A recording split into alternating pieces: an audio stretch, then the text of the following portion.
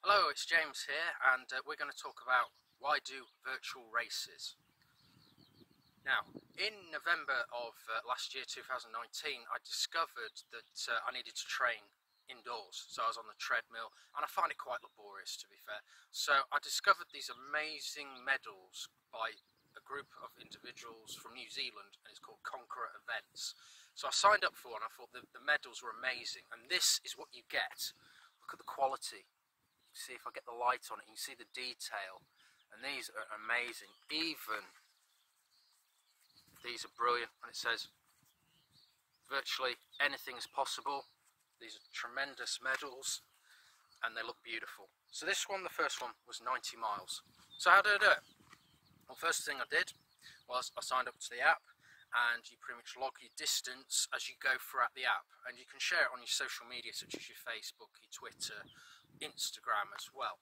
So I went and did these in a number of distances and doing a number of activities. So some days I decided to go running, and then I was doing rowing on the row machine, and then after that I decided to use the bike, and then I just added up the mileage that I do normally with training, but at the end of it I got this amazing medal. And also I decided to do an additional one, and there's lots of different ones available, and this one is the English Channel. Now you get it in this packaging like this, and it comes in a cellophane, all immersed in cellophane once you get it, and then you open it up and you get information on how to share your medals on social media. So it comes in this beautiful case packaging, and the medal is absolutely phenomenal. Look at the quality of that. You can see the bevels in there, you can see the level of detail is tremendous.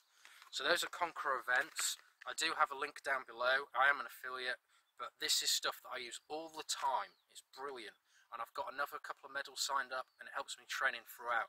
So whether that you are training alone, or if you're training for an event, sometimes it's nice to have something tangible like a medal. And these are brilliant. The quality is unreal. I will definitely have a look at these, see what you think. I'm going to do some more videos of how I progress with training and explain this in more detail. But this is James. I hope you have a great day.